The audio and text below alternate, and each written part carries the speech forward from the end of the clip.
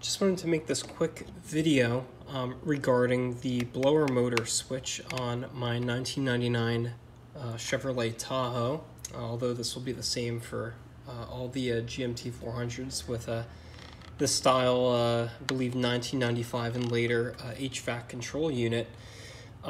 So I was wondering why my blower motor speeds were acting erratic, and then eventually my blower motor just would not turn on at all.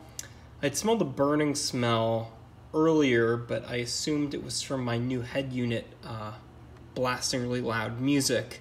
Now I know it wasn't that. So this bolt, or screw, sorry, will be right here holding this little retaining bracket on, and keyed into that shaft right there is this switch, and this is the blower motor switch itself. Now, when I took the connector off, I could tell instantly that there were some pretty burnt up pins in there. So I pretty much knew at that point that was the problem. But it wasn't until I actually undid these little clips here and popped this thing open when I really realized it's kind of a joke that they would think that those little contacts are sufficient enough to switch that current of the blower motor.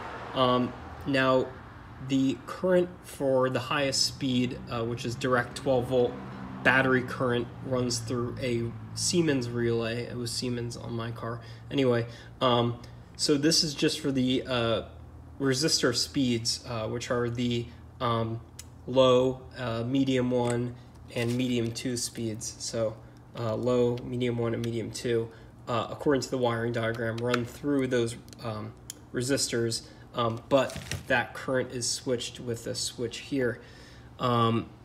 So these are completely burnt up. I mean, these are tiny switches. Like, I would maybe, I don't know what I would use this switch for, what I would trust it for, but certainly not something with such a high current draw like a blower motor. So this part's spring-loaded, and then that little nub there will contact the respective contacts there and give you different blower motor speeds. The highest one actually closing that relay and delivering full battery voltage to the system, to the motor. What I'm going to end up doing is tapping in and adding relays for the 3 resistive speeds, because I really don't want to have to do this again. And this is kind of a fire hazard, so I just wanted to share that with you. And this switch, from my research, preliminary research, I typed in a GM92100 switch, I think, on Google, and a few results came up on eBay. I think they were under 10 bucks. So I'll be replacing this and adding relays prospectively for now, and probably won't run into this issue again. And maybe my truck won't burn down. Thanks very much for watching. Bye-bye.